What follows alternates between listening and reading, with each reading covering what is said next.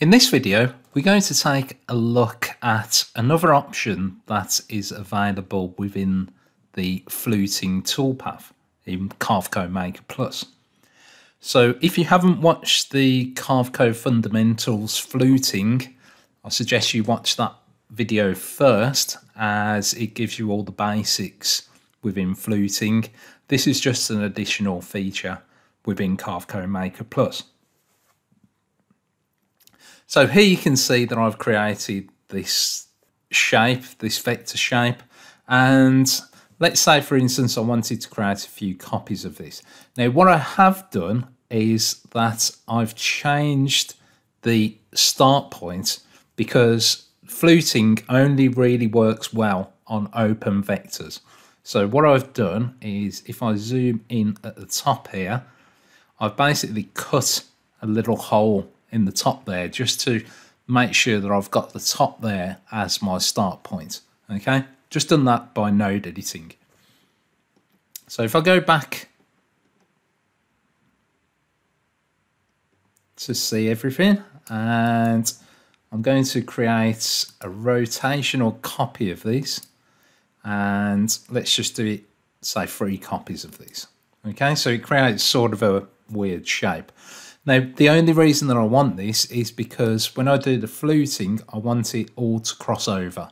Okay, so let's rotate that around. And here you can see that I've already got a fluting toolpath generated. So I'm going to open that and let's select all my vectors. So what I'm doing is just a finished depth of 0.2.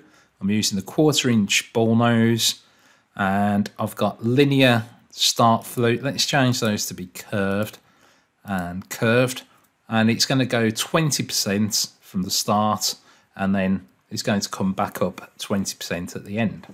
So let me just calculate this, and let me simulate it.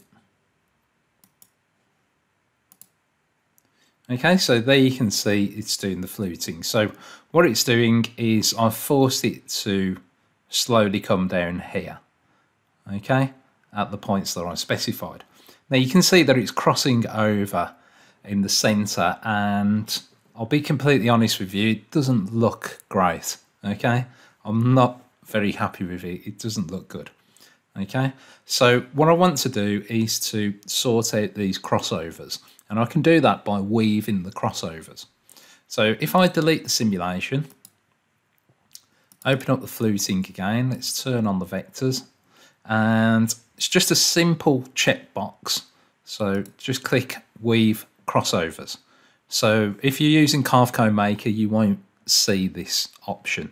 This is only available in Carveco Maker Plus or Carveco. So if I select Calculate Now, and then I simulate it, you will get a completely different outcome. Okay, so what's happening here is that it's coming up and over, and it's creating basically a weave effect when it crosses over each other. Okay, so if you take a look here, you can see it's slowly coming up and then coming back down, and it's doing it over the whole thing. Okay, and it's not giving me that really bad effect that I had before, and it actually looks as though it's all one continuous line now. Okay, so that's all that you need to do. Just turn on that checkbox, and then you can weave the crossovers.